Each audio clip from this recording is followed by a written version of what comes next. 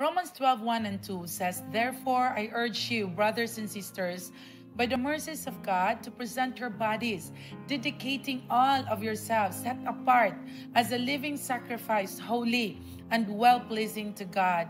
I challenge you today to choose to live a holy life, to choose to please God, because this is a living sacrifice to God as a believers of the Lord Jesus Christ.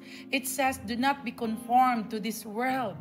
Do not be conformed, but be transformed by the renewing of your mind.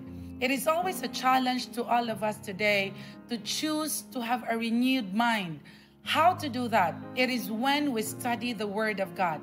It is when we choose not to conform to the pattern of this world. Let your values, let your ethical attitude be of the Lord Jesus Christ. Let us imitate our Lord and Savior, Jesus Christ.